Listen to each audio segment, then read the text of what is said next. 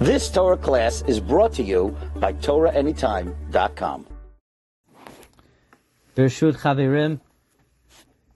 There's only one bracha that we make throughout really the whole year that we invoke the Kisei HaKavod, God's throne of glory. And this is not on Yom Kippurim, it's not on Shabbat. The only time we invoke Kisei HaKavod in a bracha is when we say Asher Yatzar, when we finish taking care of the most base, lowly human need. We say a bracha, Asher Yatzar et ha'adam b'chachma, galoi v'yadua lifnei Kisei HaKavod, shem yipateach echad mehem. We invoke the Kisei HaKavod. Why is it, of all brachot, we invoke the Kisei HaKavod specifically when we perform the lowest function of man? So Vilna Gaon explains in Sefer Imrei Noam Mesachet Brachot that this is to counteract the notion of the Gentiles that God is only interested in the big things. They say, Ram al kol goyim Hashem, God is elevated above the heavens, al hashamayim kivodo. But we say, Mi kashem Elokeinu, hamagbihi la shavet.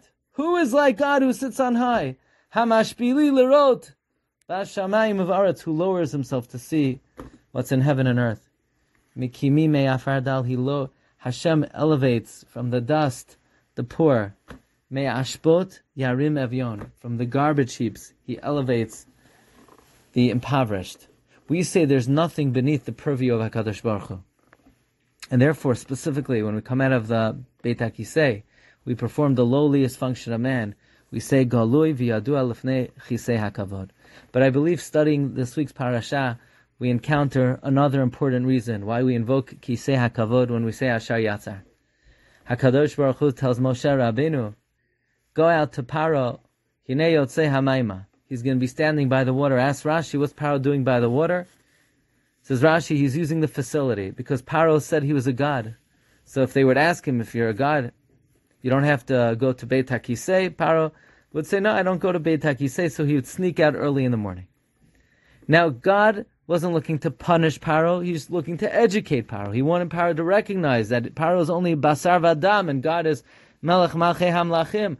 What moment would Paro be most receptive to acknowledge the emet, that he's Basar Vadam and God is the Melech? Certainly when he woke up in the morning to go to Beit HaKisei, how could he deny that he's Basar Vadam?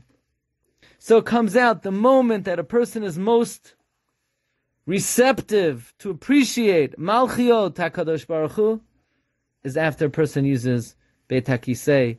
He feels, he recognizes he's only Basar Vadam and God is Melech Malchei Hamlachim.